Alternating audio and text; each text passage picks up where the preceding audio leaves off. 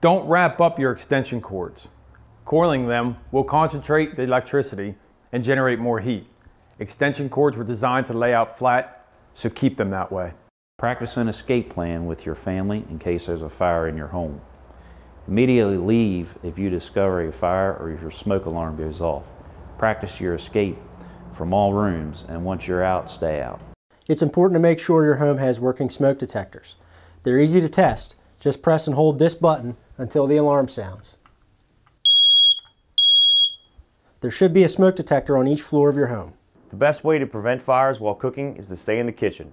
But if one would occur, cover the pot with a lid or dump baking soda on the flames. Leave your home and call the fire department. Don't try to move the pan, it could make the fire worse. Curious kids start fires, so teach them that matches and lighters are tools, not toys. Keep matches and lighters locked and out of reach in a secure drawer or cabinet.